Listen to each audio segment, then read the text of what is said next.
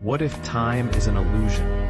A fragile membrane trembling between perception and memory. Imagine standing at the edge of existence, where every moment exists simultaneously, past, present, and future tangled like quantum threads. Philosophers whisper secrets. Einstein's relativity suggests time isn't linear, but a vast immobile landscape where every instant coexists.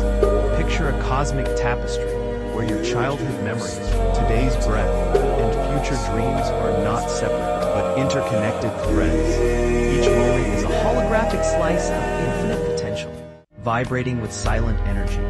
Your memories aren't gone. They're happening right now, somewhere in the quantum realm. Physicists like Carlo Rovelli argue that time is more fluid than we perceive, a subjective experience created by our limited consciousness.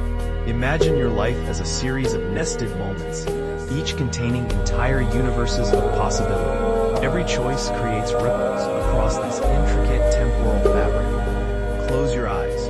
Feel the quantum uncertainty of your existence. Are you moving through time, or is time moving through you? Ancient wisdom and cutting-edge physics converge on a radical truth, more mysterious than our linear perception suggests. What do you think? Have you ever questioned the nature of time itself?